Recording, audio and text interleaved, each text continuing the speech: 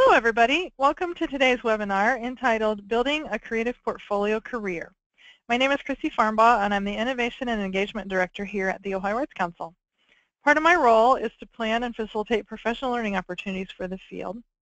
And webinars like this one are being offered because constituents have told us you'd like to learn ways to do your work more efficiently and effectively.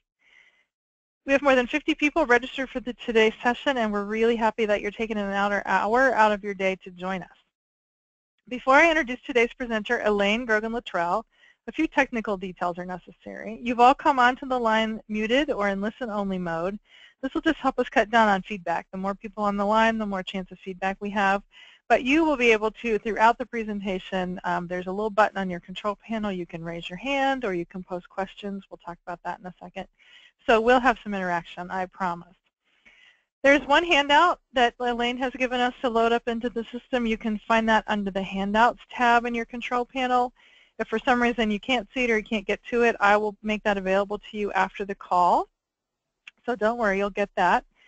We'll use the question box in your control panel for capturing your questions. So I'll monitor those and facilitate question and answers as we go, where it makes sense, and at the end, definitely for sure. And Elaine, know that Elaine is open to all of your questions and things that are on your mind. We'll take 3 polls during the session, so this will be a chance for you to provide feedback in real time. And so when those pop up on the screen, you'll be able to click on your answer from your computer if you're on your computer. The webinar is being recorded, and I'll make that link available to you, as well as Elaine's slides and her handout via a Dropbox link, either later today or first thing tomorrow. And after today's webinar, I'll send you a link to a brief survey that we hope you will just take 5 minutes to give us. It's just 6 questions. If you'll just give us a little feedback from today, it will help Elaine and help us know how to make these sessions better for all of you. So now I'm pleased to introduce today's webinar presenter, Elaine Grogan Luttrull, who's founder of Minerva Financial Arts. Elaine is a CPA, and her company is devoted to improving financial literacy among artists and arts organizations through education and coaching. In addition, she serves as the department head of business and entrepreneurship at the Columbus College of Art and Design, where she's also an assistant professor. Elaine previously served as the director of financial analysis for the Juilliard School and in the transaction advisory services practice of Ernst & Young in New York. Her work and presentations have been featured nationally by DeVos Institute of Arts Management, Americans for the Arts, Arts and Business Council of New York, the Foundation Center, and many others. Elaine is the author of a great book entitled Arts and Numbers, and she's a regular contributor to Professional Artist magazine. She serves on the boards of the Center for Social Enterprise Development and the Short North Alliance. And some of you may have heard or met Elaine during the Ohio Arts Council's Arts Impact Ohio conference in May. Her session was wildly popular, and we just thought it would be a great opportunity to bring her back to talk with us for an hour via webinar. So with that, I'm really pleased to present to you Elaine Grogan Luttrull. Thanks so much, Christy, for that wonderful introduction, and thank you for organizing this, and huge thanks to the Ohio Arts Council for all they do to support learning opportunities like this one. As Christy said, today we're talking about building a creative portfolio career, and this is one of my all-time favorite topics to talk about. I find that the more we can kind of organize our thinking around diversifying our revenue streams and figuring out ways to prioritize the work we really want to do, the more fulfilling and sustainable our creative careers can be. So that's the point of today's webinar and the content. The handout shows some shapes that will help us kind of organize the conversation around portfolio careers. So if you've got that, feel free to use it and take notes. Otherwise, you can certainly follow up later and use it to kind of gather some of your thoughts. Also, as Christy said, please ask questions. You can definitely feel free to interrupt us and sort of go through this. We do have a lot of people on the line, but we want to make sure that you're getting the most information possible out of this particular webcast. So with that, let's dive on in.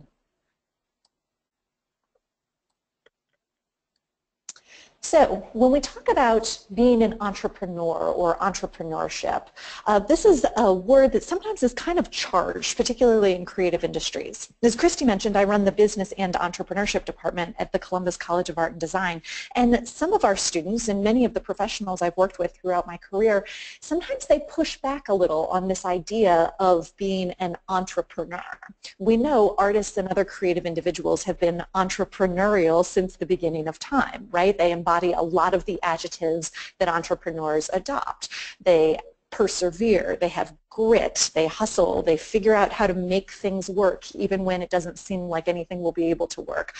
But some of them don't feel like they rise to the level of an entrepreneur, especially when we think about, Mark Zuckerberg, for example, right? A capital E entrepreneur who created this new thing. So where we wanted to start was by introducing some of these terms and then asking you for your feedback. So with that, we've got our first polling question, and the question is, do you consider yourself an entrepreneur? You should see it pop up on your screen there, and you can select one of the following answers, whichever one you think might be the best, and we will watch and see those answers come in.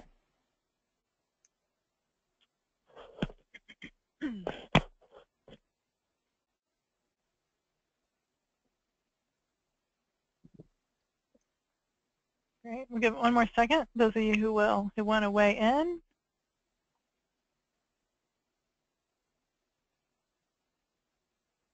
Great. All right, I'm going to close this poll, Elaine. That sounds good.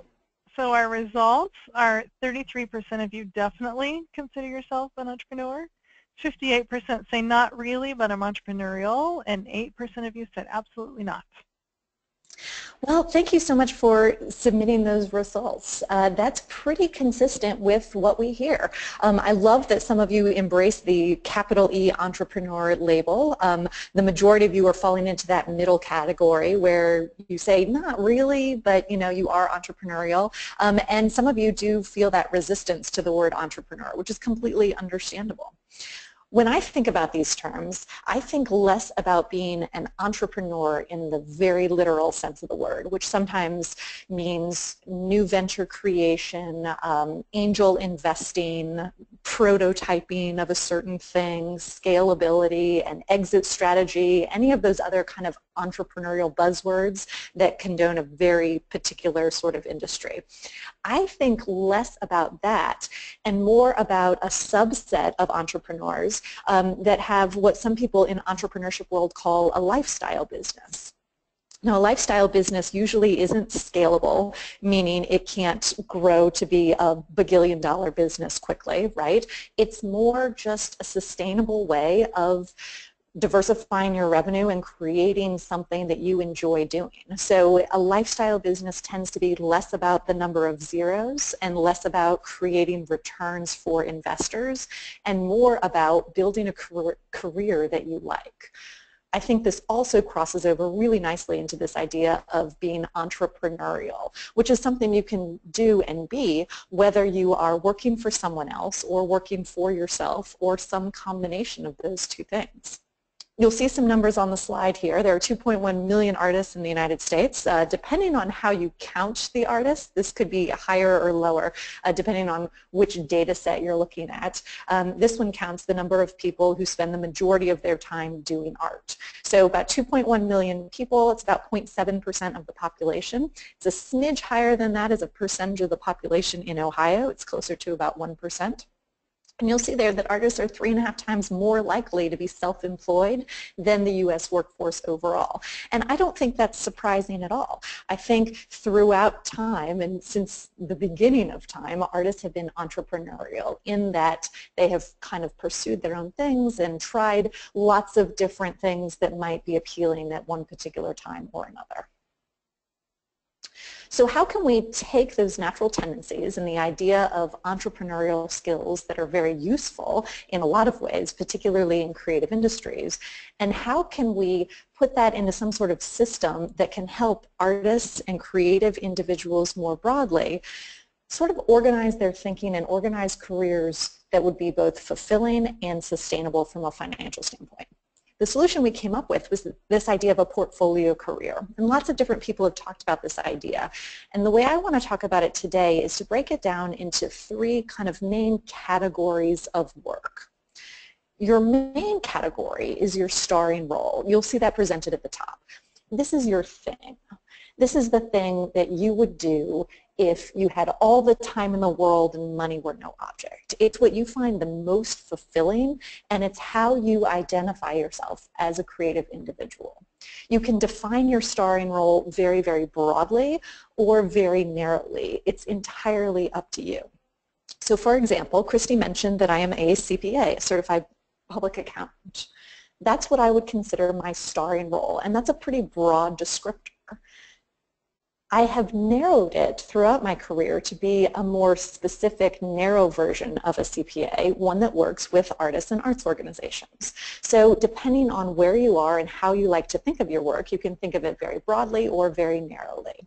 Writers in particular sometimes come up with very broad and then very specific definitions, right? You can be a writer very broadly, or you can be a very specific type of writer. Maybe you write children's literature or poetry or plays or something like that. And that's true across all sorts of creative disciplines. So defining your starring role is entirely up to you, and you can define it in whatever way kind of feels right to you. We're going to come back to this idea a little bit later, because part of how you define your starring role comes to how you articulate your competencies and the things that make you the most competent and special and unique and wonderful at what you do. And that's how we like to talk about the value of what we're delivering to whoever we're serving. So this idea of a portfolio career and how you talk about your different roles really does resonate in a lot of different areas across your career. The next category is this supporting cast role category. A supporting cast role is directly related to your starring role, but it's not the starring role itself. So perhaps you are a visual artist and your thing is to do public art murals, and that's your starring role, and that's what you would do if you had all the time and all the money in the world. Maybe you also pursue related work that's not exactly your starting role, but it's close to it. Maybe you teach. Maybe you write about the importance of public art. Maybe you work at an art supply store. Maybe you teach summer camps for children, or maybe you volunteer or work for the Parks Department that has, you know, a public art awareness type of program, and you work in an administrative role with that.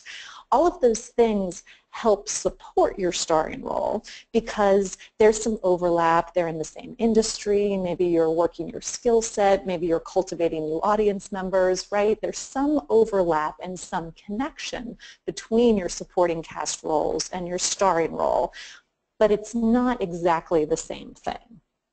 In my particular case, I mentioned that I'm a CPA, right? That's my starring role, and I work with artists and arts organizations, a very narrow definition of the starring role.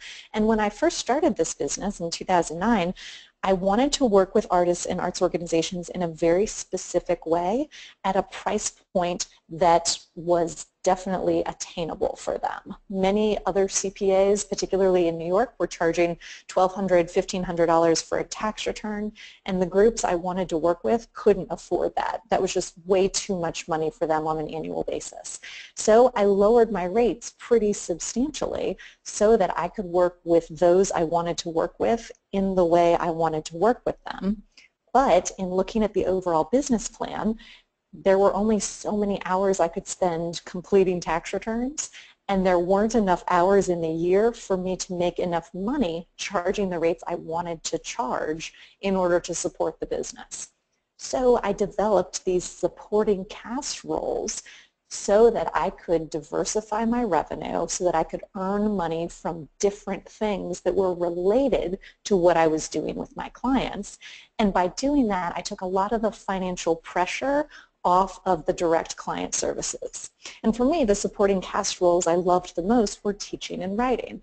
It provided an opportunity to reach a larger audience, to share some technical information that was useful to a lot of different groups, and it also provided some revenue so that I could charge clients very, very discounted rates, and everybody sort of won at the end.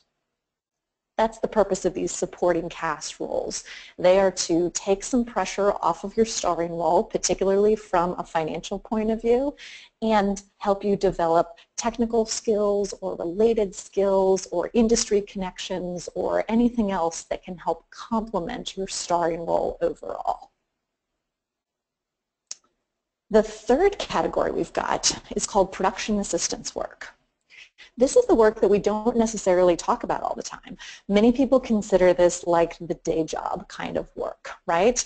This is work that is temporary, it's repeatable, it's stable. You can go back to it if you find yourself in a situation where you need a little bit of extra money, or maybe you need some more stability, or you have other needs going on in your career, right?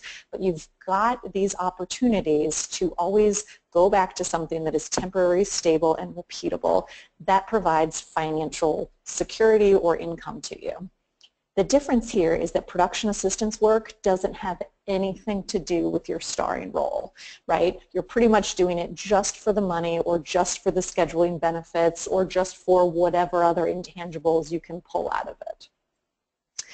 It's important here to point out as well that production assistance work and supporting cast roles, these are kind of fuzzy distinctions, and they may vary among different types of creative professionals. So a fashion designer, for example, might be, her starring role might be designing wedding dresses, right? Supporting cast role could be apprenticing for a different wedding designer, or maybe she does alterations on the side or something like that, right? She may also consider working a retail job, a supporting cast role, because for her it's helping understand store layout and product placement and logistics and managing supply chains and markups and all sorts of other things like that that she might learn in a retail environment. Someone else, maybe a writer, maybe a sculptor, someone else might see working a retail job as a production assistance type of job. And that's perfectly fine, right? You can mix and match these categories and sort of organize your thinking in whatever way makes the most sense to you. If we were doing this live, this would be the part where I ask for some really good production assistance stories, because that's where I think we get a lot of really great examples of those entrepreneurial skills that artists and other creative people sometimes put in place. Some of the best ones I've heard, we mentioned retail already. Classic examples would be waiting tables or bartending. Babysitting tends to be a really good one, depending on sort of what you prioritize and how you might want to earn money in a way that's not related to your starring role. Those are the sorts of things you should be looking at. When we lived in New York, all of the babysitters for my daughter, when she was 1 and 2 years old, were artists working in different fields, and then they were babysitting on the side. And it worked out great for them because there was some flexibility in the hours. They could trade shifts with each other if they had auditions or performances or something else to go to. And for them, it was a really nice way to give them some breathing room. Other production assistance work could be working as a temp or in an administrative capacity. Before the Affordable Care Act, this was used a lot of times by people, particularly in law firms, when they needed health insurance for a period of time. It's less of a need right now because healthcare is more widely available, but that was a great fallback option for many people. The other thing sometimes we talk about as we're going through these examples is the idea that as a creative person, whatever you do is related to your creativity. So for example, maybe you're a bartender and that might count as production assistance work for many people, but maybe you use it as an opportunity to study people or understand characters more deeply. Maybe you adopt and embrace creativity in whatever you do. And in that regard, everything you do is connected to your starring role. And so that could be an interesting point of view as well if that's how you'd rather think about things. The point of these shapes in this conversation is simply to give you a framework and introduce some ideas about how you might categorize the different work that you do and be very clear and intentional about what you're getting out of it and how it relates to your starring role. I'll remind you here as well that you've got the question forum, so if you do have any questions, definitely feel free to type them in and we'll address them throughout this webinar. But these three shapes are the foundation for this idea of a portfolio career. Again, the starring role, your main thing, supporting cast roles, related activities that provide some additional streams of income and take some of the pressure off your starring role, and then production assistance work, work that is temporary, repeatable, and stable that you can go back to as your career ebbs and flows if you need to. Our next polling question asks you to think about your own creative career and think about how much of your income comes from what you would define as your starring role. So we've got a few options there. Is it more than 80%? Is it between about 50% and 80%, so just a little bit more than half? Is it between 20% and 50%, so a little bit less than half? Or is it less than 20%? Again, we're thinking about the amount of income that comes from what you define as your starring role.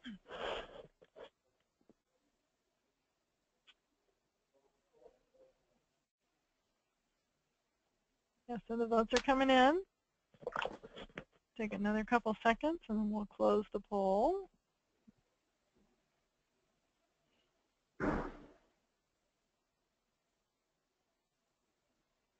All right, I'm going to close it on 3. 1, 2, 3. All right, Elaine, so the results are 22% for A, B, and C, and 33% on less than 20%. I think this is kind of amazing. I think it's incredible how evenly split all of these answers are. I would say kudos to those of you who earn more than 80% from your starring role. That's really absolutely fantastic. And those of you who are maybe earning less than 20% from your starring role, there could be plenty of reasons for that. And you know, in the follow-up, if you'd like to talk more about that, we can certainly do that. You in the middle, depending on where you are in your career, there could be opportunities to increase the amount you're earning from your starring role, just given a bit more time and some organic development of relationships. Or we can look for some opportunities to expand your starring role, which is what we'll do in the next couple of slides. So thanks for answering that question. We appreciate it. A group called the Theater Development Fund out of New York did a similar study, and what they did is they surveyed playwrights. They were curious about how playwrights create a living in the theater field. And playwriting is a very specific aspect of American theater in particular. And the Theater Development Fund produced this really wonderful read called Outrageous Fortune, The Life and Times of the New American Play. And part of it that really resonated with me was the answer to the question, how do you, playwrights, earn your money? So you see a pie chart here presented with no labels, and that's intentional, and each slice represents a different revenue stream. And this pie chart shows us overall, on average, how playwrights earn their money. And again, this is just one small sliver of the creative sector, but I think it's indicative of how we as creative individuals really are entrepreneurial in identifying opportunities to use our skills in ways that are related, closely related, and not at all related to our main creative pursuit or our starring role. Here are the labels that go with those slices. When we think about the starring role for a playwright, what we probably think of first is productions, right? Someone writes a play, it is produced, they receive residual income from the productions. That's that green slice at the top. And it's not a particularly large slice, right? So when we think about the amount of income playwrights earn from writing plays, it's a relatively small share of their overall income. Depending on how different playwrights draw the lines between their starring roles and their supporting cast roles, a playwright who defines his or her starring role very, very broadly. It might also include writing for film and television as part of the starring role as well. Someone who takes playwriting as a more literal interpretation of a starring role might consider those supporting cast role works. Again, there are no very clear-cut distinctions among these categories, and depending on how you define your own creativity, you can mix and match these in whatever way makes sense to you. Related writing, judging, and teaching round out the rest of the supporting cast role works.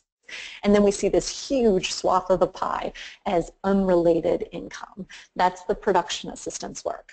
And I found this to be just completely fascinating, particularly when we look at the types of people and the caliber of playwrights who were included in the survey. I think it was very eye-opening about how playwrights in particular, and perhaps artists more broadly, are really deriving income from a wide variety of sources.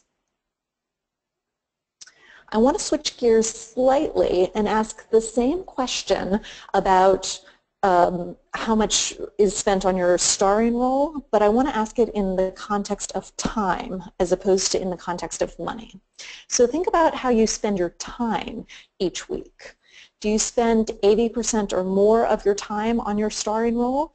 Or at the opposite end of the schedule, do you spend less than 20% of your time on your starring role? Or do you fall somewhere in the middle? I'll be curious to see if these results shake out as evenly as the income results did. Yeah, you're going to draw some correlations there, right, Elaine, when you see these results with those results? Let's hope so.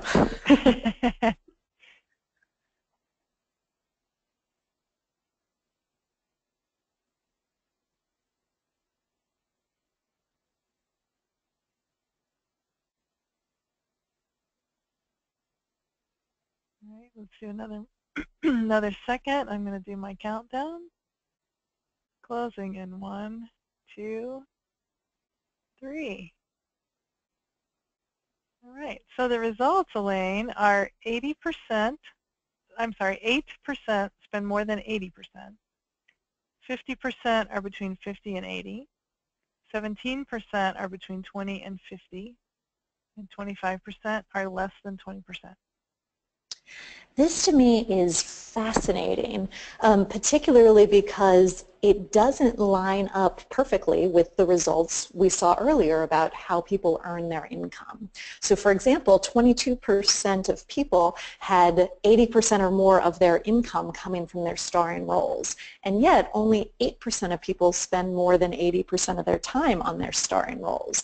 I would love to talk with these people later, because you're finding a way to really maximize the income from your starring role without maximizing the time you spend on your starring role. And there are a lot of ways we could do this.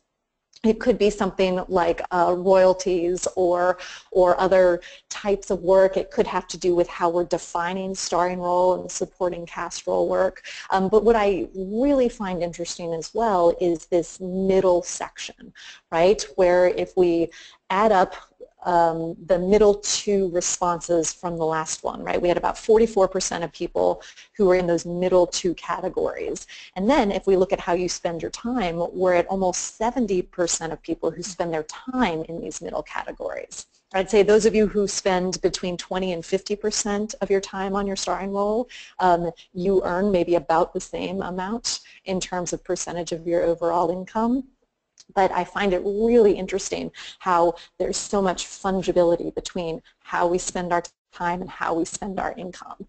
I think it's a curious and interesting exercise to think about that and think about how you are approaching your week and approaching your income measures in a very deliberate way to prioritize how you're going to spend your time and see how much that does or doesn't correlate to how you spend your income. And if it correlates, that's fantastic. If not, let's understand why not, because there are plenty of reasons why it might not line up perfectly, and the interesting part of the analysis is in those reasons. Hey, Elaine, would this be a good time for a question?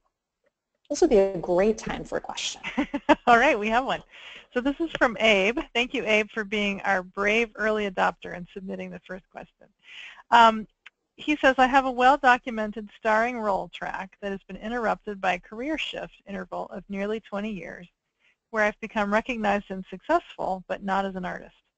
My question then would be about folks like me, people who consider themselves artists, who have also had some sort of hiatus in their art track. Can you speak to some success examples or stories of individuals who have faced such challenges and successfully managed to reemerge as artists?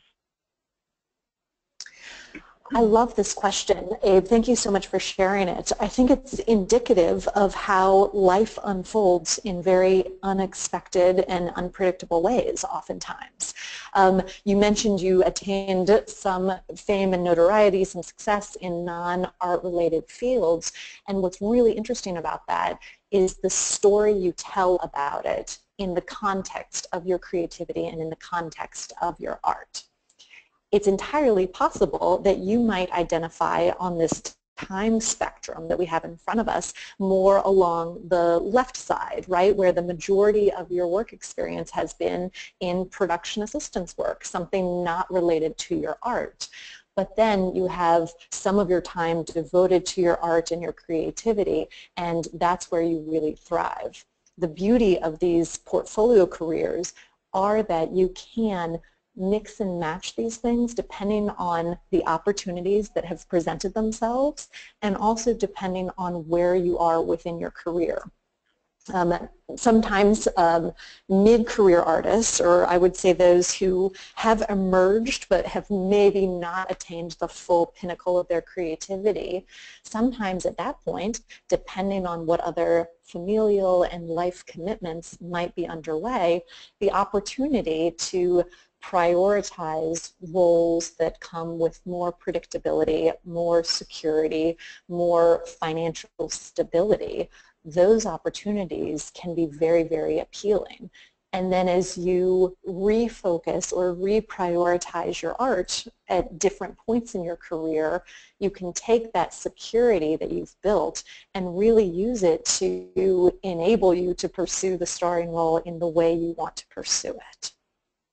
I think we could probably continue this conversation offline if you'd like, and I would welcome that opportunity to learn more about your specific situation and how that might continue to evolve and the types of stories we can create around the success that you've had and how it relates back to your starring role. The far left, again, as part of this graphic, does show someone who might spend a majority of time doing something not related to the starring role. And then at the opposite end, on the far right, we have someone who spends almost all of their time on their starring role. We might call this person Yo-Yo Ma or someone like that, right? LeBron James, where you can pretty much do whatever you want. You can do your starring role all of the time, and maybe you'll do something else like judge a contest here and there, right? But mostly what you can do is whatever you want with respect to your starring role all of the time. It's these middle two categories that are interesting. The one on sort of on the left part of the middle with about half of the time devoted to production assistance work might be representative of someone, again, who wants some measure of stability or someone who is relatively early in his or her creative career. At this point, having some production assistance work really does give you the flexibility to let your relationships evolve more organically, because it takes a while to develop relationships with galleries or with arts councils or with others in the field or with customers or clients, or however your creativity sort of comes to play in whatever terms make sense within the context of your own individual creativity. Developing those relationships takes time. And of course, our starring role and supporting cast role work sometimes hinges on those relationships. So the idea that those take time to evolve and your production assistance work can give you some room to breathe so you can let those evolve organically is an empowering one. And then as you continue throughout your career and those relationships have evolved and your business plan has come together in a pretty coherent way, then the production assistance work can be minimized as your starring role and supporting cast role work take over. Now, I've had this conversation with a number of different creative individuals from all parts of the creative sector. And I was working with a writer once who took a look at this and just hated it. He had a really, really negative reaction to it. And then we talked about why, because the why is always the interesting part. And for him, his preference was to live sort of on the left side of this chart, where he was preserving his starring role in exactly the way he wanted to do it. And I mentioned he was a writer. He's a playwright who writes very, very challenging works, who struggle sometimes to find larger audiences. But he wanted to write what he wanted to write in the way he wanted to write it. And he shared with me that anytime he was engaging what he called the creative part of his brain in anything that wasn't his starring role, he found himself so drained he wasn't able to put any energy toward his starring role.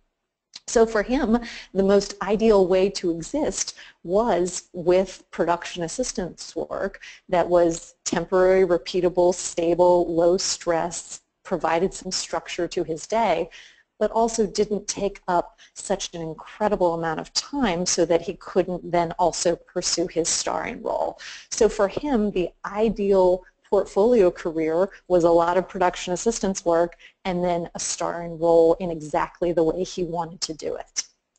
Others think of this very, very differently and find a really nice balance between supporting cast role work and starring role work, and that's perfectly fine.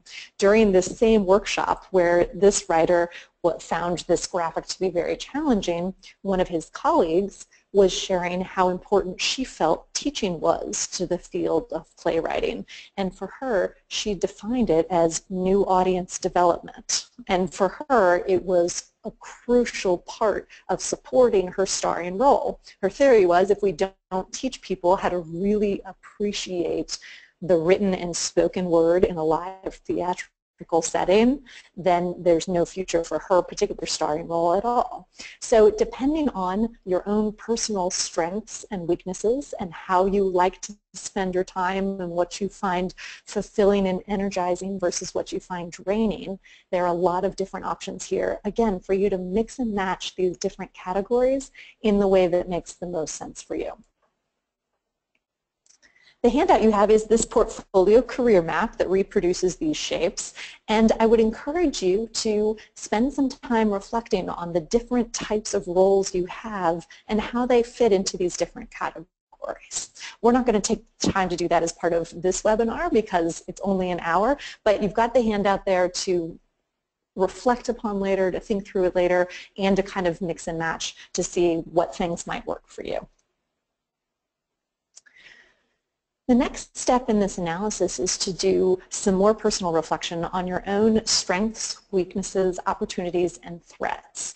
In a business or entrepreneurial context, we would call this a SWOT analysis, a very typical standard business-like approach where we look both internally at ourselves, at our own strengths and our own weaknesses, and also externally at opportunities that might exist in the world and also threats that might exist to our industry or to our livelihood in the world. That's sort of a dramatic term for it, but you know, something like curtailed funding for the arts, if our work is heavily reliant on public funding, would be an example of an external threat here. So let's start with strengths. As you're reflecting on your own personal strengths, and we can call them competencies or part of what makes you uniquely you or something like that, right? We can dive in and talk about your own individual strengths. And in a perfect world, your individual strengths line up beautifully with your starring role, right? So when you're using your strengths in the context you want to use them, that's living the creative dream, right? And what we want to do is maximize those opportunities as much as possible, right? So as you're thinking about the starring role work you do, whether it's broadly defined or narrowly defined, think about the strengths you have that make you particularly good at those types of works. At the same time, let's think about our own personal weaknesses as well. We don't want to dwell on them, but it is important to understand what your weaknesses are so that you know what opportunities to ignore. Earlier we mentioned teaching as a potential supporting cast role. For many people, that provides stability and fulfillment, and as our playwright friend put it, new audience development, which many people love. But for others, that is not a fulfilling opportunity, and that's not an enjoyable use of time. So if you're the sort of person that doesn't enjoy teaching, it doesn't matter how many opportunities there might be for that. If that doesn't fulfill you and doesn't provide the intangible benefits that you need to be able to justify it, it's not worth it. So knowing your own weaknesses and what you prefer to do and prefer not to do, in addition to knowing your strengths, is so important in identifying the opportunities to pursue and in identifying the opportunities not to pursue. I mentioned earlier that the production assistance work that we encountered most often when living in New York was among our babysitters. There was a dancer and an opera singer and a pastry chef and a graphic designer, a whole host of very creative individuals who were using babysitting as production assistance work. And again, it was temporary, repeatable, stable. They could add hours or work fewer hours depending on what other opportunities presented themselves. And for them, that was wonderful. But if you're not the sort of person that enjoys children or enjoys babysitting, that's a terrible choice for your production assistance work. There are plenty of other things you could do that is temporary, repeatable, and stable and will get you out of a financial bind. There's no need to pursue something that will make you miserable simply for financial stability. The object of this is to provide some overall context and stability so that you can take the pressure off of your starring role, so that you never have to say yes to something you would rather say no to just for the money. And if the work you're doing is so draining that you're not able to enjoy your starring role when you do have a moment for it, then it's time to reassess your categories. So don't dwell on your weaknesses, but do know that understanding your strengths and your weaknesses or your preferences or lack of preferences is just as important as understanding what else is going on in the world around you. Threats to your business are external things that affect what it is that you're doing. We mentioned curtailed funding if your work relies on public funding for the arts as a potential threat. Depending on the type of creativity, there could be other threats as well. If you are a writer, the advent of blogs could have been a huge threat to your creativity, because all of a sudden anyone in the world could become a writer without pursuing the professional level of writing that you might be accustomed to. Many of our photographer friends saw this come about with disposable cameras, and now with phones that have phenomenal built-in cameras. All of a sudden everyone is a photographer, so that leveling of the playing field kind of is a threat to photography, because our professional photographer friends need to spend more time explaining and differentiating themselves and their skills from anyone with a phone. And anytime they're spending more time doing that, they're not spending nearly as much time doing what they want to be doing. So those are some examples of threats. External occurrences that are completely out of your control that you might have to address within the context of your creative career. I'd like to end this SWOT analysis by talking about opportunities. This to me is the most interesting part. Just as using your strengths for exactly what you want to be doing is a manifestation of your starring role, using your strengths and finding opportunities to use those strengths is a manifestation of the supporting cast roles. So perhaps you have incredible visual art skills, right? Or maybe you are a phenomenal editor. As you have these skills, right, you can look for opportunities to put those skills to use by cultivating supporting cast role work, which is a really interesting way to take some pressure off of your starring role so that you can develop some financial stability and security so that you never have to say yes to something you'd rather say no to. In entrepreneurship world, sometimes we define opportunity as a solution to a problem, and I think that's an interesting way to define opportunity. And more importantly, I wanted to bring this back to this entrepreneurial spirit that artists often adopt, and that the majority of you on this call said you adopted, that you are entrepreneurial. And if we wanted to put this definition of opportunity into action, we would say, I can be the solution to your problem.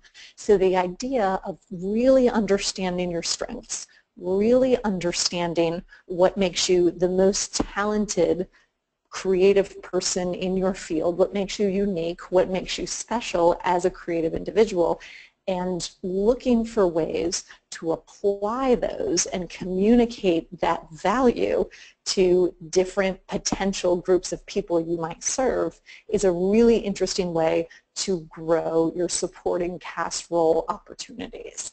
And there are plenty of ways of doing that, some more specific than others. To the extent that being a teaching artist is part of what you do, there are lots of opportunities through the Ohio Arts Council and through others to identify outlets for your skills in ways that might not necessarily be obvious right on the surface. Those of you who attended the Arts Impact Day earlier this summer heard Patty Mitchell speak about using her work as a teaching artist and partnering with groups of people with perceived disabilities in a medicinal-like context for art exploration. It's not a traditional path for a teaching artist, and yet it's a great way to make use of your unique strengths in a way that identifies some opportunities and, for the right person, find some fulfillment out of those types of roles. So that's what we're doing here. We're looking for some framework for organizing our creative careers around starring roles, supporting roles, and then also production assistance work.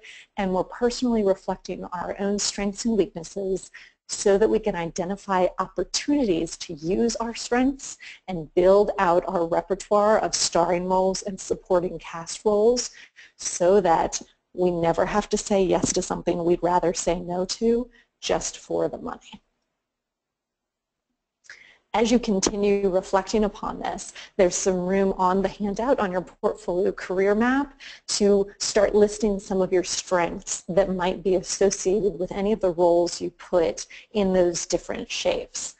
And again, as you're summarizing these words and articulating your strengths, those are the words you should be coming back to as you describe the value you're producing for others, whether you are pitching opportunities or negotiating a fee.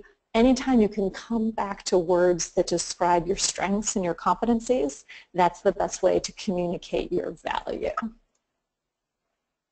So now what?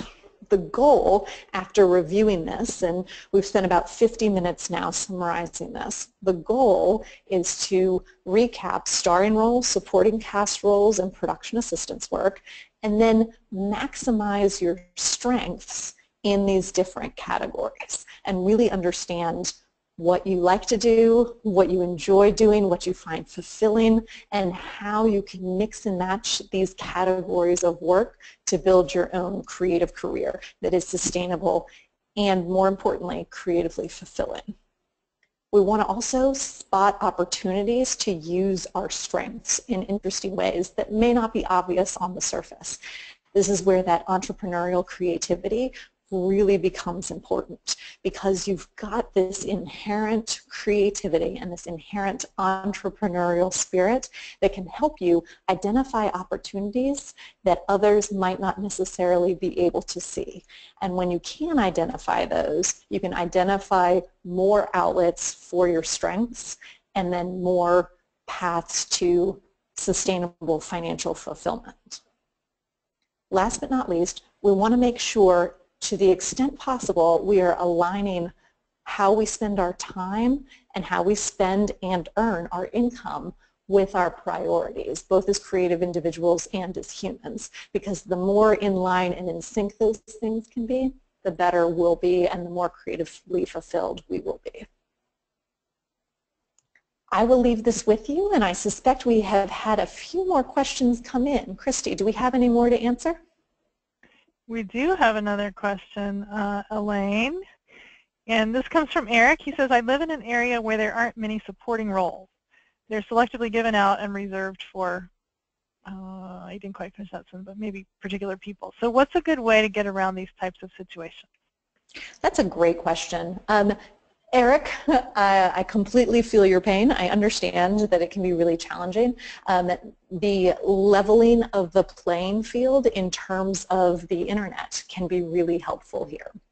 So even if a supporting cast role work might be, teaching, or it might be working in an art supply store, or maybe working in a gallery or something like that, something related to your creativity. And I'm assuming you're a visual artist, Eric, but I actually have no idea. So maybe it's working in a bookshop or something else.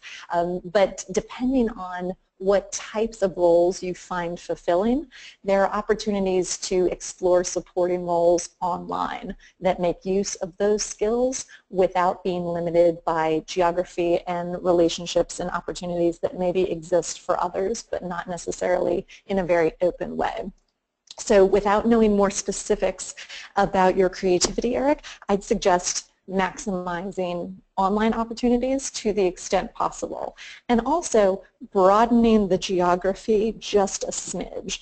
Sometimes, and this might not be possible, not all of my ideas are good ones, but sometimes if we can widen our radius just a little bit, all of a sudden we'll find additional opportunities that maybe don't require as much travel as, different opportunities that might be further away might, or, we can just widen the lens just a smidge and identify some more opportunities. But Eric, I'll be happy to catch up with you offline if you want to continue this conversation, and maybe we can brainstorm some more ideas together. Yeah, great. You guessed right, Elaine. He is a visual artist, so good guess.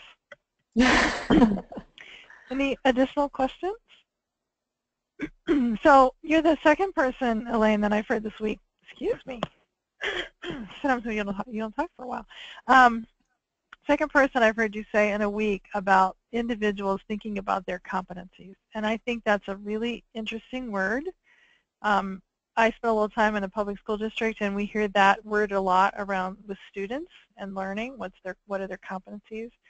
So to think about how we really define that in our adult life, wherever we find ourselves, I think it's just interesting to me that I've heard that twice in 1 week from two really smart women I respect.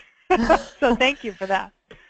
Absolutely. That's one of my favorite words, and in my work it tends to come up not only in an educational setting, but also when we're talking about pricing.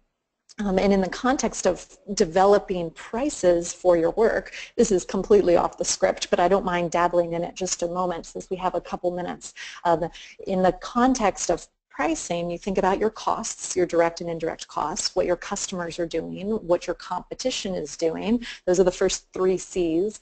And then the 4th C that affects your price is this word that starts with C, your competencies. And for me, that's the most magical part of pricing, because it really is unique to each individual person, and it really does capture the spirit of the value that you deliver, no matter what your creative output is. And that to me is so much more powerful than just looking at costs or dollars or input items or markups. That really captures the spirit of the value we do. And if we can apply that to identifying opportunities as well, that to me is a really exciting way to empower artists across the creative spectrum to really take charge of building creative, fulfilling, and sustainable careers.